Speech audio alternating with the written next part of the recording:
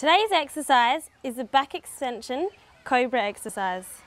To begin, lie on the floor flat on your stomach. Place your arms palm down beside you.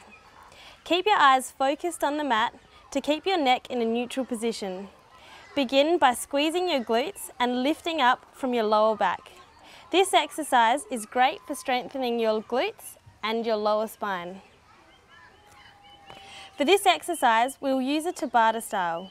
That means 20 seconds of intense repetitions followed by 10 seconds of rest. Do this exercise 8 times and you've got your exercise complete in just 4 minutes. Too easy.